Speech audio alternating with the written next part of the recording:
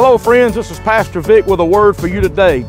I was outside of the church and I got to listening. I hear frogs and birds and just all kind of nature out here making all of their sound. And I got to thinking about what the psalmist said in Psalm 150, the last verse of that chapter. It said, "Let everything that hath breath praise the Lord."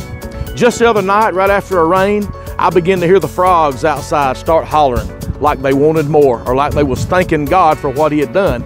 And I began to think, if all of creation give God praise for all that He does for them, how much more should we as human beings give our praise to God for every blessing of life? I don't know about you, but I can tell you about me. God has been good to the Ruis family, and He has blessed us abundantly. Let everything that hath breath praise the Lord. That's me, and that's every one of you. Make sure that you give God praise. God bless you today.